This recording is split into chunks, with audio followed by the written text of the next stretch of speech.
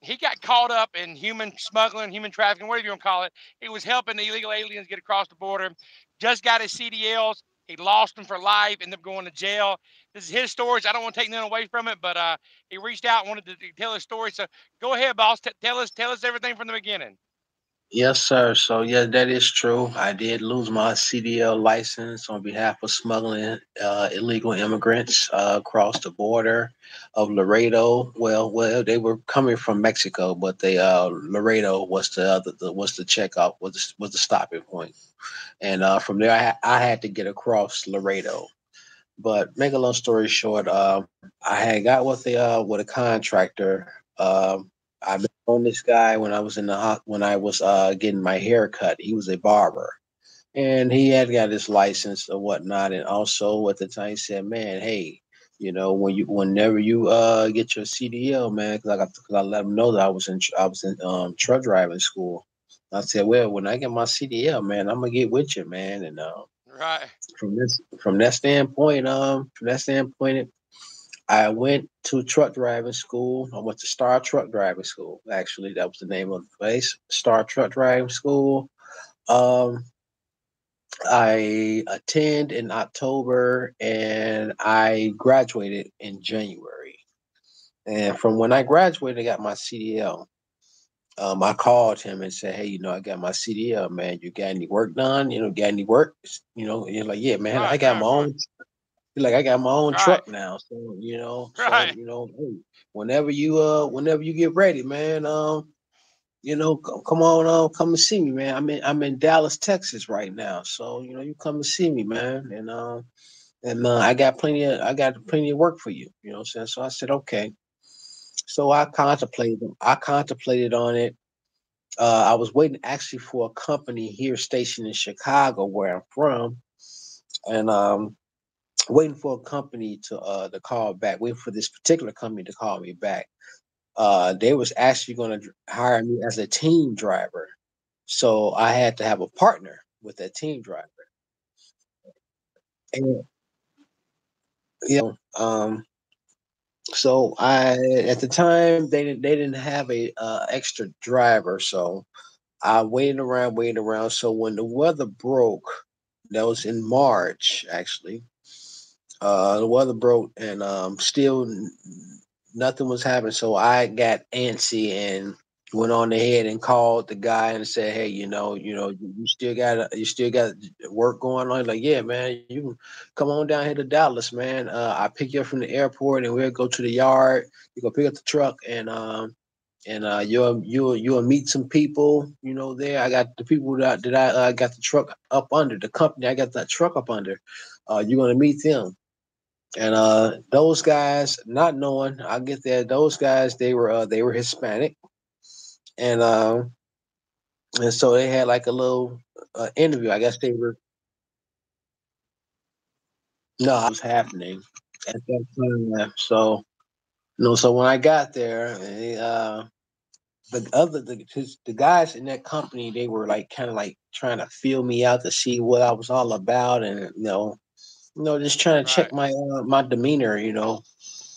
So that's when they laid it on me. They said, "Hey, we got some work for you to do, man." And it's pretty. It's for now. It's kind of dangerous because at first they wanted me to transport kilos of cocaine. You know, Yeah. And yeah. So the deal was they will give me 10 kilograms, 10 keys. And once I get to the drop point, I get to keep one of the kilograms. So I'm delivering 9 to the drop spot. Wow. So Wow. so yeah, so with that being said, they was like, well, we got to build a trust with you. So, we're going to start you off with people. So You were like people. people, yeah, that's what I said, people. I said, okay, people. Which we have people. I said, yeah. So what you're gonna do is from Dallas here, you're gonna take the truck. You're gonna drive down to Laredo, Texas. And from at Laredo, you're gonna get a hotel room there, and you're gonna stay there. It's like kind of like overnight, just stay there in the morning time. I've been to Laredo several times. Yep, and once you get there, we're gonna the morning time come. You're gonna get a call, and they're gonna come being transported to you in Laredo at that hotel. So all you need to do is just have the doors unlocked to your truck, and so that way you don't have to go in and have to direct them to get in there. They know what to do. So Right. so I had the door unlocked for sure, and I just waited around the hotel or whatnot until it's over with. And then once they I got the call to say, hey, they all in there. I got the call from the contractor who I was working for. He was like, yeah, Right. they all in there, man. You can head on out. So I had to go to the border patrol checkpoint in order to get them there, get to the drop spot. The drop spot was San Antonio. Right. There's several of them from Laredo to San Antonio. We used to haul. I used to haul Avon down, and I would haul down to Laredo. Then Laredo, I'd go back up. There's several checkpoints along the Hmm. way, like Along the way. between Laredo and San Antonio, right? Yeah, actually, that it was this one. It was one checkpoint. There's several more. Like if you was going to Houston or whatnot, there's a checkpoint there. But this one particular checkpoint was right in Laredo. I had to come out of to get to San Antonio. Once I got past San Antonio, once I got past Laredo, that checkpoint, I was pretty much free, good, So I got to that checkpoint in Laredo, and the border patrol agents were there. They didn't search the cab or whatnot because I didn't even have them in the trailer. I was bobtailing, you know. So these I guys, think I'm losing you there. Yeah. All right. So last thing you heard, you were headed to Laredo. I lost you there again. Let me go ahead and try to add him back on here. Heard you're on your way from Laredo. You were headed back with your first group, and what happened? You got stopped by a checkpoint. actually, I went through. I went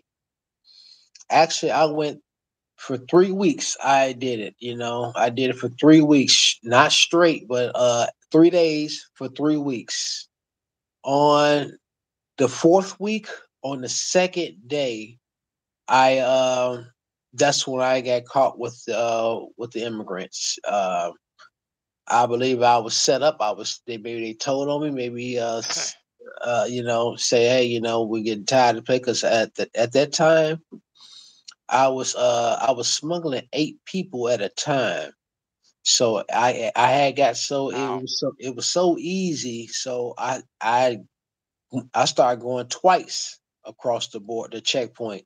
So I was delivering 16 people a day, and they were paying the cartels. They were paying 1,000 per head, each time. So I Wow. was making 16,000 a day, for the three Wow. days. And Wow. so, but how they took care of me was I had got the chance to keep 10,000, and I had to pay the 6,000 to to the to the guy, so that he can pay his guy to for the I guess for the hookup,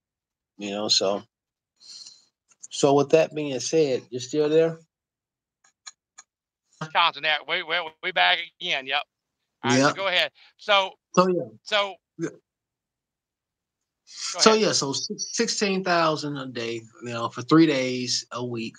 I went 3 weeks straight, and for the last week, on the second day, that's when I got hit with Right. transporting. And you think they set you up just to go ahead and get rid of you?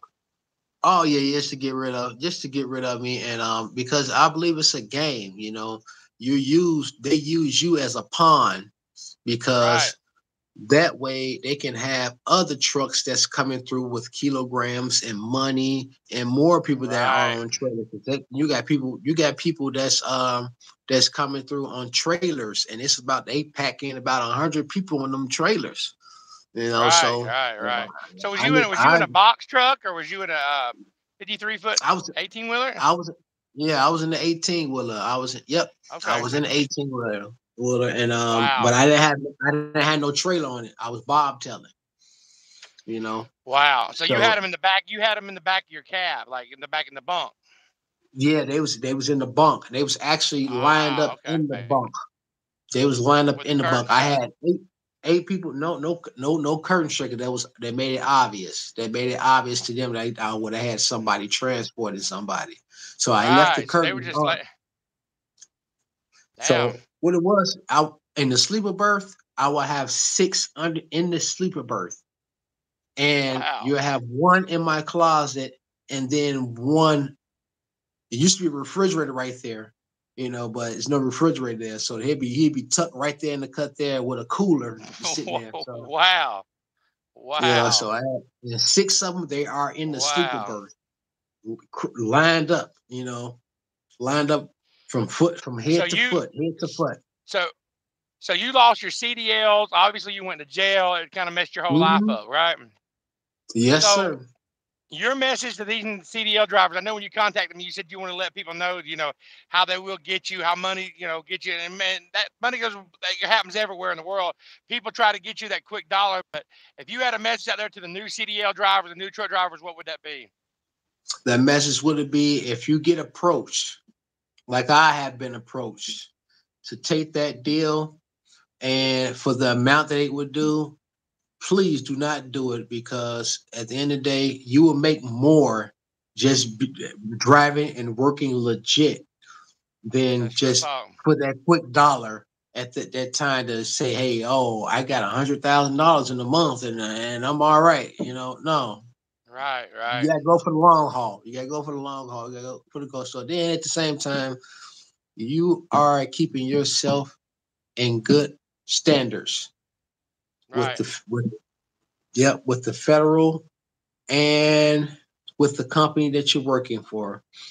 Well, I, But I just admire not you. get I into it. admire you. I admire you for coming on and being able to tell this story. A lot of people wouldn't want to do it, but maybe you're going to help somebody. Maybe if you're out there listening, drivers, and you hear his story, he just got his CDLs. They offered him money. They offered him money to do something. He went and just to go do it and making it quick dollar. It didn't work out. Now he lost his CDLs. And you know what? It takes a lot of courage to get online and actually say, hey, this is where I messed up. But, if anybody can learn from your mistakes, man, that's great. If it helps one person out, man, that's great. And I really That is appreciate you true. coming on and letting everybody know, man. I really do, dude.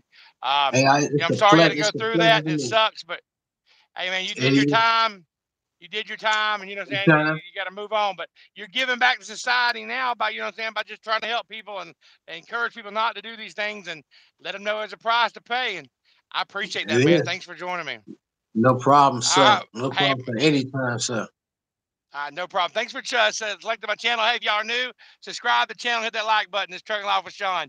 Hey, I appreciate it, Yes, man. sir. We'll be in touch, bud. Thanks, man. Yes, sir, brother.